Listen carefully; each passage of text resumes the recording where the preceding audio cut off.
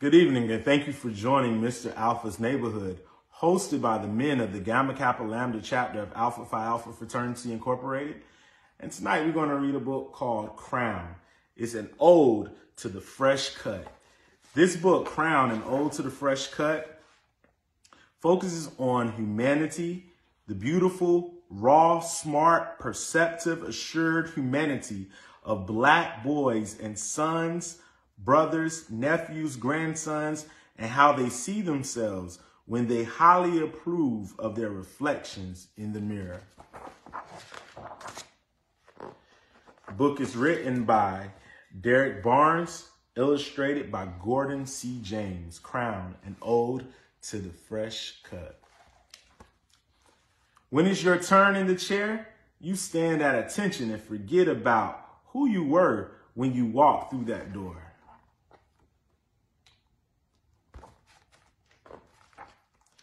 You came in as a lump of clay, a blank canvas, a slab of marble. But when my man is done with you, they'll want to post you up in a museum.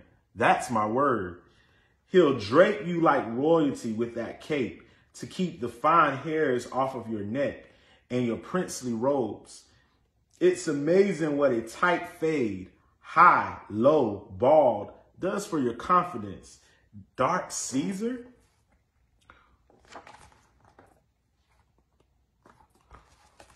Who knows? You might just smash a geography exam tomorrow and rearrange the entire principal's honor roll. A fresh cut does something to your brain, right? It hooks up your intellectual. You're a star, a brilliant, blazing star. Not the kind that you'll find on a sidewalk in Hollywood. No, they're going to have to wear shades when they look up to catch your shine.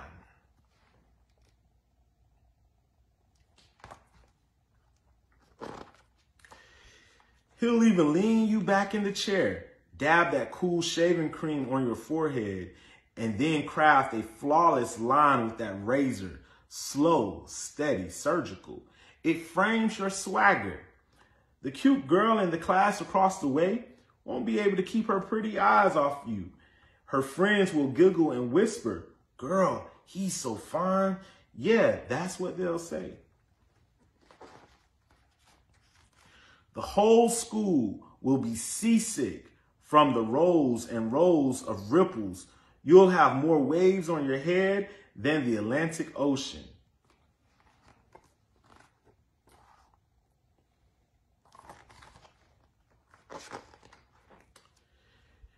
There's a dude to the left of you with a faux hawk, a deep part, skin fade. He looks presidential. Maybe he's the CEO of a tech company that manufactures cool. He's a boss. That's how important he looks. Dude to the right of you looks majestic. There are thousands of black angels waiting to guide and protect him.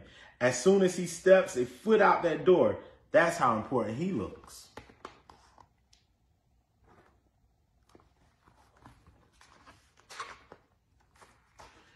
There's a dude standing in the mirror that can't get over the masterful designs crafted on the side of his dome. Everywhere he goes, people will ask for his autograph. He looks that fresh. He looks like he owns a few acres of land on Saturn. Maybe there's a river named after him on Mars. He looks that important.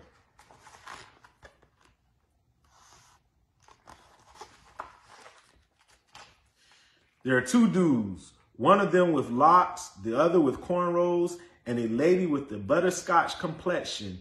And all they want is a shape up, tapered size, a trim, and a crisp but subtle line. And sometimes in life, that's all you ever need, a crisp but subtle line.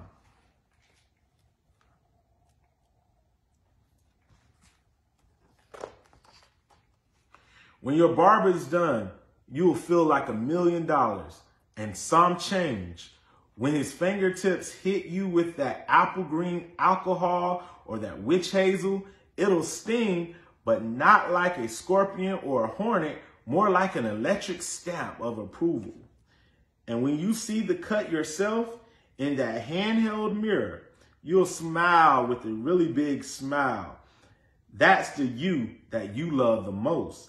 That's the you that wins everything. That's the gold medal you.